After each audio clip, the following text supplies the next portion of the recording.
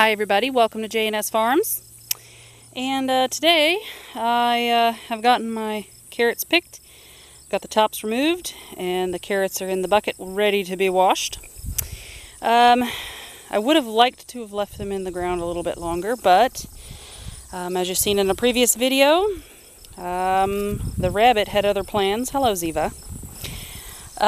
It was a wild rabbit. I had a couple of people ask me if it was a wild one or if it was one of the rabbit tractor rabbits that escaped. Currently we only have one rabbit tractor rabbit that is out on the yard, and it stays more to the west of the house. I've never seen it over here near the garden. I can't catch the darn thing. But I did see the wild rabbit coming in and out of this garden, and yeah, Brian has since taken care of the rabbit problem, and I have the beds all nice and cleaned out now, and I am going to go ahead and replant some carrots for this fall and get that done. This bed, even though this was, store-bought soil, there were a lot of weeds in it. I don't know why, but there was. So anyway, I'm going to replant those and try to get that going some more. My jalapeno, I just harvested these guys. So I've got a lot more coming on, and I'll get them harvested in the next couple days. But anyway, the tops I'm going to take to the rabbits in the rabbit tractor. And there's also a few of the little carrots that were, tiny enough I didn't really want to mess with them. Mess with having to peel them, and by the time I got them peeled and cut up, there's just really not much there. So anyway, 3/4 of a bucket out of these two little beds here, and I will be back with you once I get them all washed and cut up, and I'll show you the next step. And I'm going to be dehydrating these guys, so I'll be back with you here in a little while. Alright guys, so I've got them all peeled and the tops removed and the bottoms removed, and I've cut them into sections that will fit on my Vidalia Chop Wizard.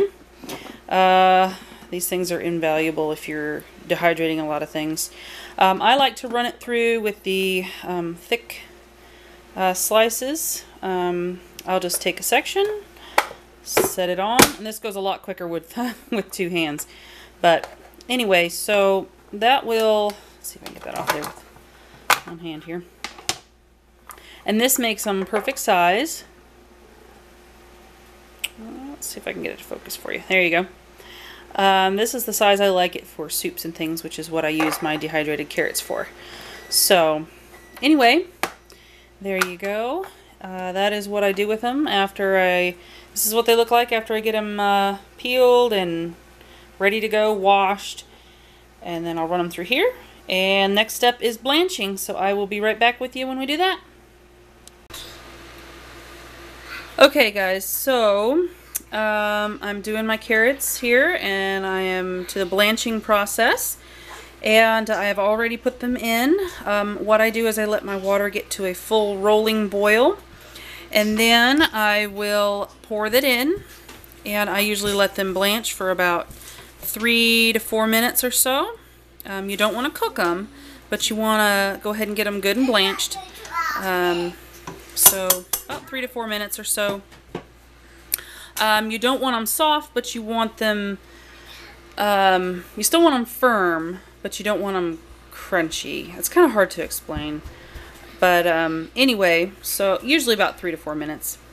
And then what I do is I have a strainer over my sink that is suspended over my sink, and I will pour this into that strainer, and after I get it all poured in there, I will immediately take some cold water. I have a sprayer hose on my sink, and I will immediately spray it with cold water. Or if you have cold water that you can just pour them into, you want to stop the blanching process and with some cold water. And then once they're good, and you don't want to get them cold, but you just want to stop the blanching process. So after that, I will pour it on my dehydrator trays. So I will be back with you whenever I am ready to do that.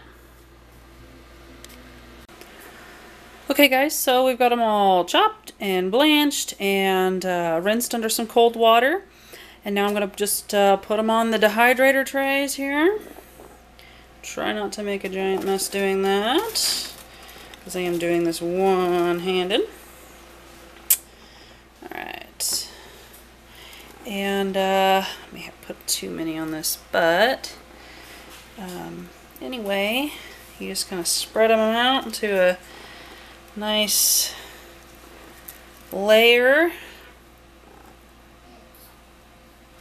I have to transfer some over to another one here, just to scoot a few. Okay, there we go.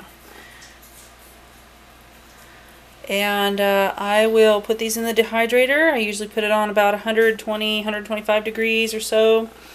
Carrots, I usually, if I remember correctly, it's been a year since I have done these, but it's usually about 12 hours or so, if I remember correctly. Okay, so they're nice and even here on the tray. And yeah, I'll just put them in there, and 12 hours from now they should be ready to go.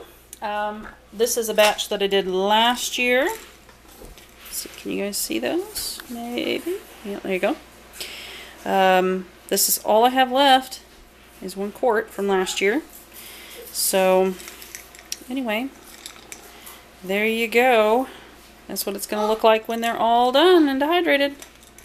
You want to make it to where they're nice and crunchy. Good and hard.